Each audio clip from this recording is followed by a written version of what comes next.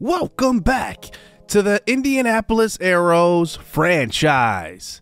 The Aeros sit here at 17-14 here in season number 5, 30 games into the season. And in the AL Central, we are 17-14, the Guardians are 18-14, and the Twins are 17-15. All three teams are pretty competitive. So this is going to be a competitive division this year, and this is why it was important to add a couple of bats to the lineup in order to compete, especially with the Guardians. They have an excellent lineup. We are sitting here at 9th in average in the MLB, and for the first time, we are both top 10 in average and ERA.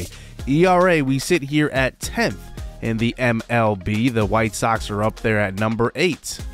But this season has been highlighted by a couple of surprising players, including Ray Gonzales, our #1 draft pick in this entire series. He was picked number 8 overall, and he was excellent when we selected him. 18 years old, 70 overall right away with 90 potential.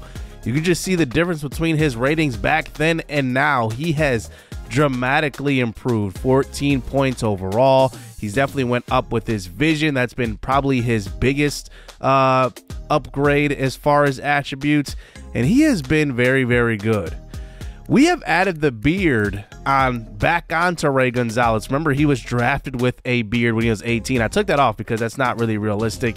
He's been clean shaven ever since, but now in his 21-year-old season, he now has that beard back. A 1,000 OPS, 336 average. He's slugging 586, and he's on his way to having his career high in home runs. So I just want to take a closer look at the kid, Ray Gonzales. He has definitely shown that he's ready for that superstardom now. It's taken a couple of seasons in the MLB. He was ready faster than most young prospects would be, but he is here. Ray Gonzales hitting 336. He is 10th in the AL in OPS as well. So we'll see what happens. 7 home runs. And he does have a updated batting stance coming into this season. The hands are lower, it's more controlled, and allows him to have more power as he hits one well to right field, but right to the right fielder. Every time he makes contact, it seems like now, he's hitting the ball hard, and that's maybe the difference. It's the maturity at the plate that I see from him. He's facing Cade Horton here in the top of the 5th inning, 0 for 1 today with that fly out to right field. Man on second and third.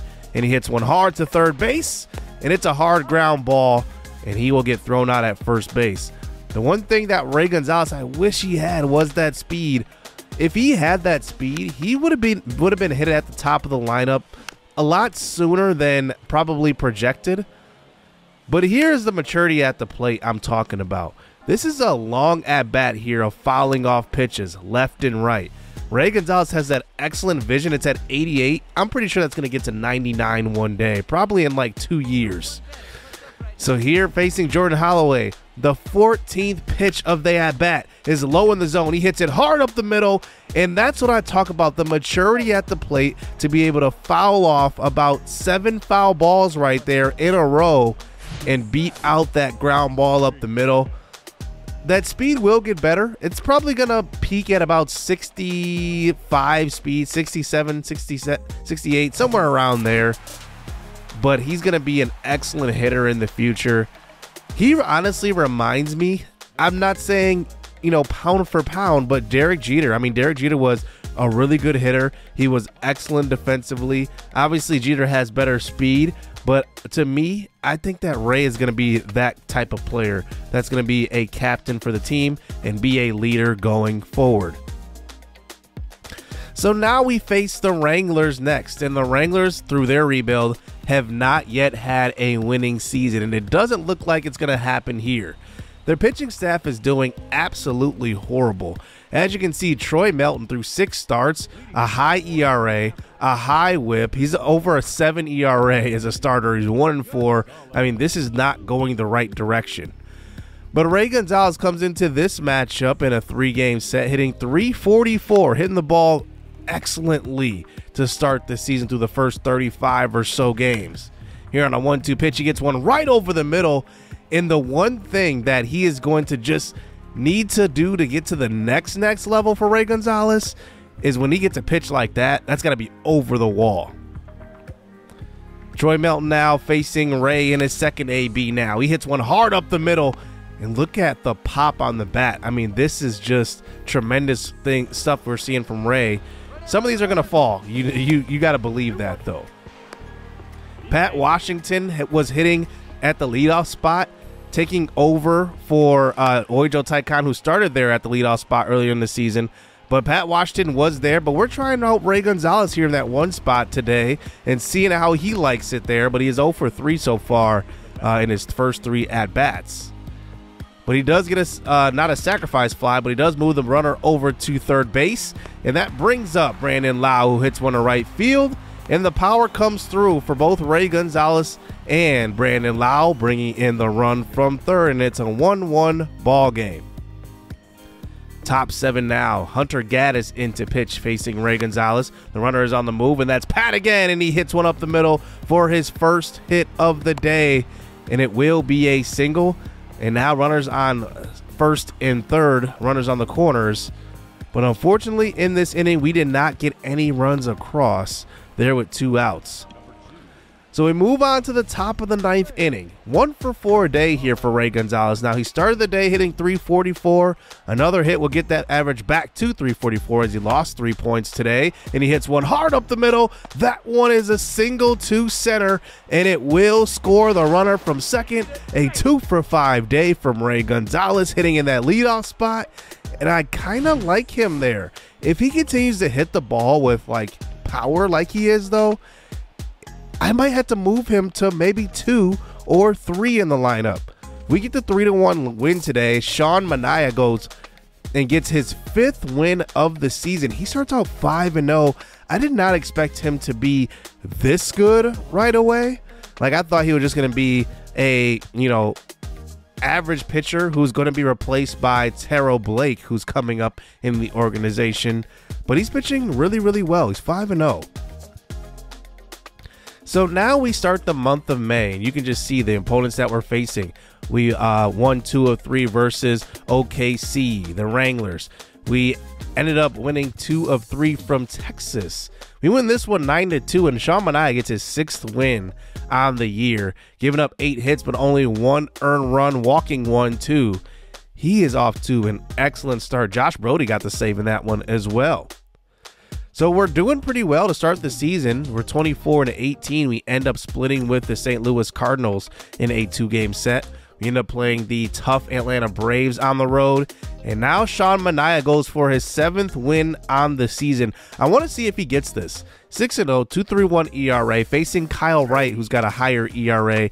We'll see what happens in this one. But right away in the first inning, Paulo Reyes comes through in the RBI single, making it 1-0 right off the bat. Now in the second inning, we score another run. Pat Washington with an RBI single.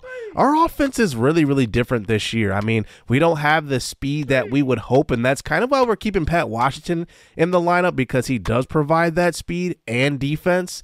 But we pretty much are generating runs by pretty much having higher averages, having guys that can hit for extra base hits. That's kind of how we're driving in these runs so far to start this year. So it's 2-0 going into the 7th inning. I mean, Sean Manaea is pitching a gem, and there is Ray Gonzales with a 2-run home run. That's why I need him at the top of the lineup, because if he can do that, that is just amazing. So I'm considering keeping him at the leadoff spot. Let me know what you guys think down in the comment section. I might end up moving him to the 2 or 3.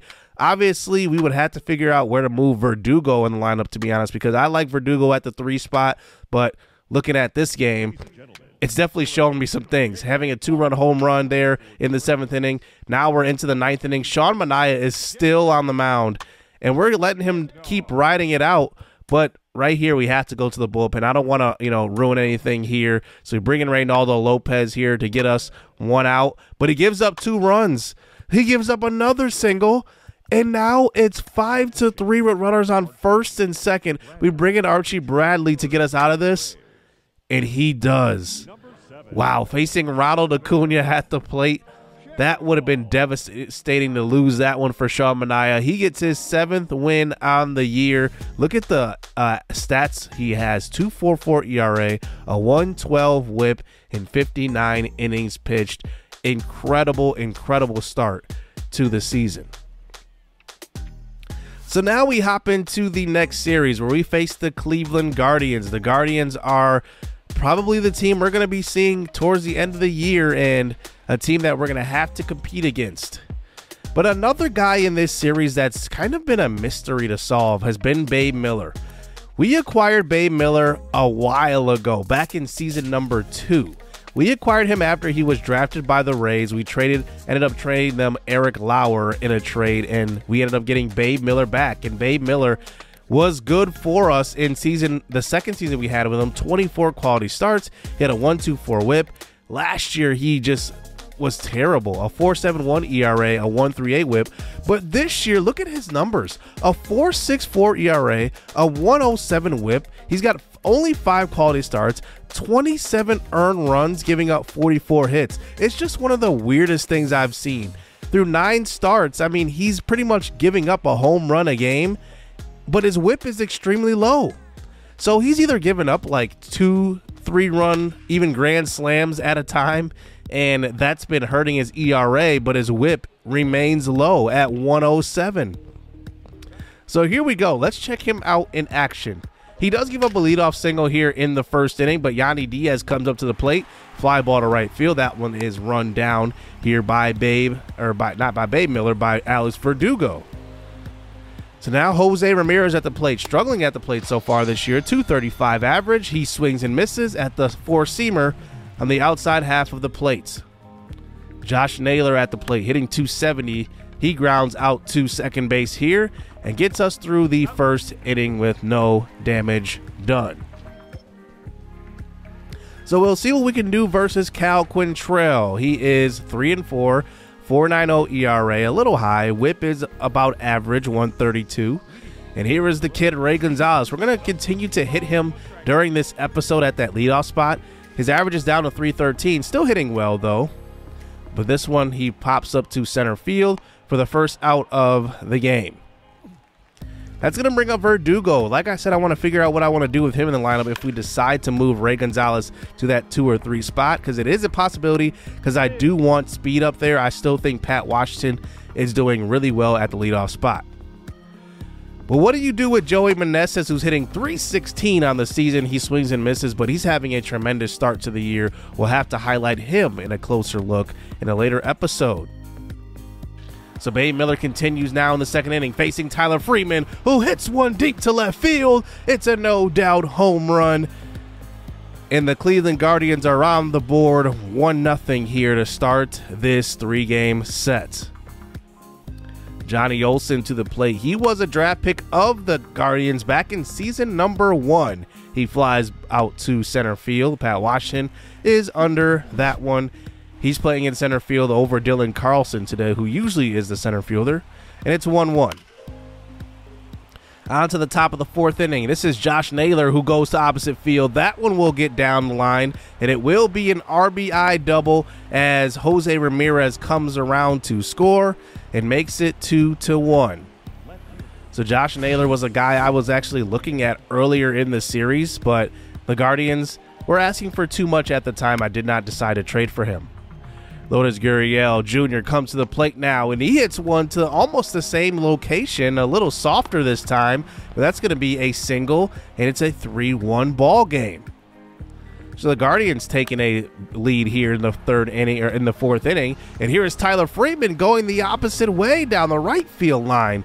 That one drops. He's 2 for 2 in this game. And the Guardians are putting together a hitting clinic here in the 4th inning. Still no outs. That brings up Oscar Gonzalez to the plate, and he swings at one low, and that one will be the first out of the inning. As that brings up Johnny Olson. Same result. The outside and low cutter for the swinging strike 3. How about this? 89 pitches, and we're just finishing the 4th inning. Fly ball to center field. Washington under that one. And maybe that's the issue. Babe Miller just gives up hits in bunches. Other innings are fine, but then it's just like that. Joey Meneses here in the bottom of the 4th inning, still hitting the ball extremely well. He and Ray Gonzales are the 2 hottest hitters on our team, no doubt. But Meneses, I had to move him up in the lineup. He's been hitting way too well. Paulo Ray is still in that 4 spot. He will hover around that 3-4 spot. He's just too good of a hitter. Salvador Perez up to the plate now in that 5 spot. Ground ball to short. It's a double play. I think Salvador Perez is the one guy I think I'm going to move down a little bit. Not that he doesn't, have the pop to hit at the top of the lineup. It's just that he's a guy that I can kind of move around a little bit.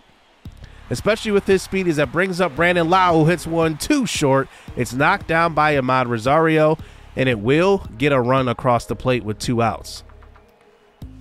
So it's a 3-2 ball game, as that brings up Oscar Colas, who is in the game here, giving Dylan Carlson the day off, but he's in left field, and that one will be a fly ball to left for the 3rd out of the inning. So we do decide to leave Babe Miller in, and he goes over 100 pitches with that one as he clunks Jose Ramirez on the knee, and now it's bases loaded. We thought about going to the bullpen, but I just need Babe Miller to pitch in tough situations and learn how to pitch out of them. But that proves to be a mistake, as that one is down the left field line. It scores 1, it scores 2. It's a 5-2 ball game in the end of the day here for Babe Miller. He did not have a great outing. I need to be able to solve Babe Miller, because if it turns out that he's going to be just a relief pitcher, it's kind of a bummer, because we already have a decent relief pitcher right now, and a lot of our starters that we keep moving to the bullpen when they don't work out. I can't have a ton of long relievers in the bullpen. It just doesn't make sense. I need guys that can come in 1-2 innings and really shut it down. But maybe Babe Miller can be one of those guys. I might have to transition him over. But one guy that's been a shining star in this series is Jacob McDonald. Quietly was one of our draft picks in season 1. And he was up at the major leagues in his first major league season. He didn't start there, but he did end up getting moved up as an 18-year-old, and he's been nails ever since. So on to the bottom of the 5th inning as McDonald gets us out of that one, bringing up Joey Meneses, who turns on one. Deep to left field. The Arrows have the lead. A 6-5 ball game off of the 3-run home run. And Meneses hits his 15th of the year. If he keeps on this track, he's headed to the home run derby. But this is why you trade for guys like this. We traded for Meneses just last year, at the trade deadline.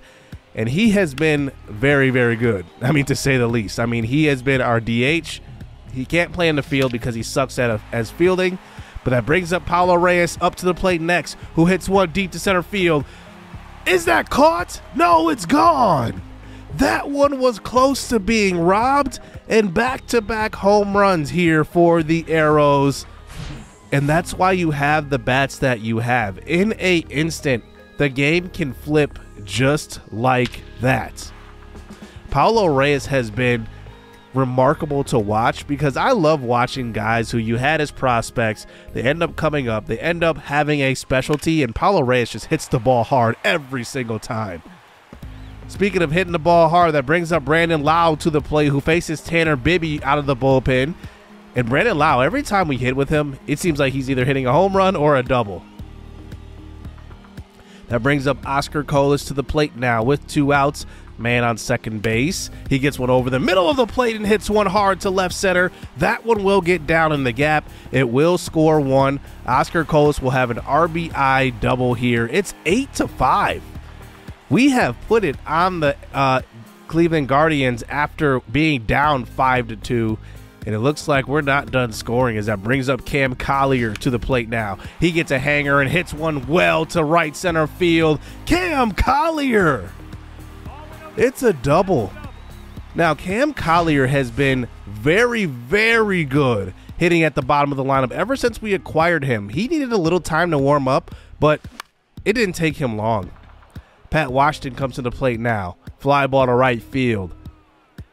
And it's wow. I can't believe this offense sometimes. We just explode at any instant. Bottom 6 now. Paulo Reyes 1 for 2 at the plate. Runners on first and second. hitting one well to right center field here in the bottom of the 6th inning. That one will score 2 more than likely, and it does. Paulo Reyes coming through again. And like I said, he just always hits the ball hard. It's just what he does. And it's 11-5 here in this one. And Paulo, a lot of the guys in the comment section see him as one of the favorites here in this series as they go to the bullpen, bring in Aniel De Los Santos, and he will face Salvador Perez. 2-1 pitch outside, and Perez goes with it. That's a screamer down the right field line. It gets all the way to the wall. Perez gets into second with an easy double, but a 12-5 whooping here of the Guardians. And we're still not done. Brandon Lau, 3 for 3 today. He gets one over the middle. This one's driven deep to dead center. It's gone. 14-5. The Arrows brought their sticks with them back home. And it's a huge, huge victory here for the Arrows. I did not expect all of these big flies, to be honest with you. Lau is absolutely incredible at the plate. And we end up winning this one 16-5. 18 hits in this one all around. I've never seen this type of offensive display, at least in this series yet. It was bound to happen, especially with the explosion of bats that we have and the collection of bats that we have. But look at this. Everybody gets a hit in this game. Everybody at least scores once, and only 2 guys, Pat Washington, literally our fastest guy, and Salvador Perez, literally our slowest guy, score once. It's incredible. Look at the averages on the year. We are hitting the ball great. You gotta love it. You just absolutely gotta love it. This was an excellent game here for the Arrows. We end up beating the Cleveland Guardians 3 out of 4 at home. We end up beating the Minnesota Twins on the road 3 of 4. And now we get to the final week of the season where we play Houston at home 3 games, and they actually sweep us at home. And Sean Manaea gets his first loss on the season, so he is 7-1. And we get to the end of the month of May, and we are still hovering around 33-26, that kind of range where we have 5 more wins than we do losses. It's just a tough going here to start the season. We actually end up losing 2 of 3 on the road versus a bad Washington team. I don't like that. We face Colorado. We win 2 of 3 right there. But then we get some pretty big news. One of our top prospects, who was probably the closest position player to being moved up, he gets hurt. J. Almonte. He is 21 years old. He's out with a broken forearm, 1 to 2 months. I'm not saying he was going to be moved up right now, but he was close. At 75 overall, I think he could have helped right away, but we'll let him sit on the IL and then evaluate him when he comes back. We are 37-30 here to start the month of June. We are hitting 268 as a team, and our averages are very, very high. Like, we have some players hitting extremely well to start the season. The first is Joey Meneses and Ray Gonzales. I mean, those two are hitting great. If Ray Gonzales can hit like this every season, I mean, watch out. He's going to be a superstar, an all-star every year. He is great. Alex Verdugo hitting 285. He has never regressed in this series. I mean, he has just been great. Cam Collier hitting 260. That's about what I expect from him, but he's hitting the ball pretty hard every time at the plate. Dylan Carlson has got that average up to 257. Remember, he was a slow starter. Pat Washington also hitting 255. That's kind of what I expect from him. Brandon Lau has 11 home runs. Paulo Reyes is hitting 247. I would expect that average to be a little higher. He's definitely on a cold streak, but I don't expect him to be down too long. He's too good of a hitter. On the mound, though, Tayfon Edwards has been by far our best starter. He has been great. Actually, no, scratch that. Sean Manaea has been great, but Tayfon Edwards is just as good. He won Rookie of the Year last year, and it's showing that he is not, that is not a fluke. Like, he's going to be back and this good for a while. Todd Workman is struggling. A 5.27 ERA, 1.64 whip for him. That's definitely not good. We're going to have to keep an eye on him and Bay Miller. Bay Miller at least has a low whip. Todd Workman is just getting worked on the mound, no pun intended. Carl Edwards is pretty horrible this year. Now, we signed him to a 2-year, $5 million contract with a club option, but he's got a 5.27 ERA and a 1.83 whip. I think we're definitely going to need to address that pretty soon, because I don't want him to lose games. And if he does lose them, I think he's going to have to go. Either DFA him or move him down. I think that's going to be the result. So next episode here, we get through the month of June, and we will probably get to the draft, and we will draft our prospects of the future. And to be honest, that could be a pretty big draft, because last year we had a tremendous draft. We drafted like 3 of the top 5 prospects in our first 3 picks. So this year we're probably looking for guys that maybe will be the future, because we could use some of the draft picks we've had the last couple of years as trade chips to bring in another pitcher, because you can see we are having issues with our rotation, especially with Bay Miller, Todd Workman. So we need another arm, or maybe even 2. So hit subscribe, hit that like button. Hope you guys enjoyed this episode. Stay tuned. Let's get it. Let's go. I like getting money, I got time to get it. Target on me, so my car's a tenant. Dancing with the devil, I don't bargain with it. Bobbing in the dash, and the stick is with it. And I hit the 4-5 on the west side. But I'm from the east side, this how we slide. This how we ride, yeah, this how we ride.